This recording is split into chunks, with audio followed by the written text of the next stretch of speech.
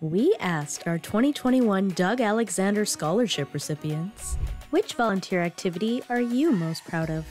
I'm most proud of volunteering around my school with different sporting events and for my football team. I'm also very proud of volunteering for the Cystic Fibrosis Foundation. I am most proud of founding a free music program for youth in my community, and it was rewarding to recognize a problem and be the solution. We went to the local care home, and this was in the peak of COVID, and we drew things on their windows to try to brighten up their day. I love volunteering at my local long-term care facility for the elderly because it was great talking to them and learning all the wisdom that they have. I assisted with dance classes, and that was probably my favorite one. I got to watch young kids fall in love with the sport.